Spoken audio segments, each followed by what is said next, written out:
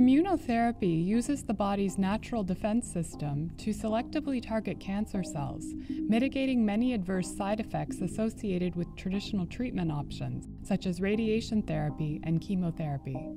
In small, Dr. Yu-Li Zhu from the Department of Pathology and Genomic Medicine at Houston Methodist Hospital and his research team report an innovative approach for cell-specific adaptive immunotherapy using natural killer or NK cells.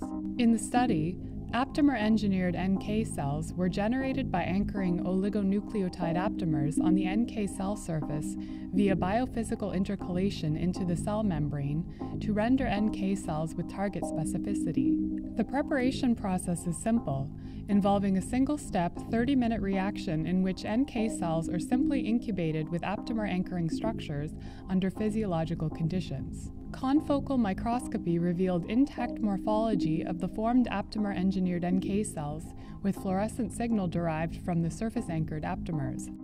Aptamer-engineered NK cells were shown to specifically bind to lymphoma cells, and fluorescence microscopy confirmed cluster formation between the two.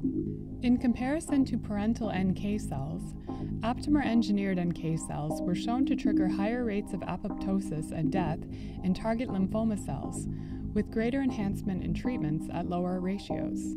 As aptamer anchor structures are both biocompatible and biodegradable, the resultant Aptamer-engineered NK cells will have minimal risk for clinical use and are suitable for fast-acting and personalized immunotherapy.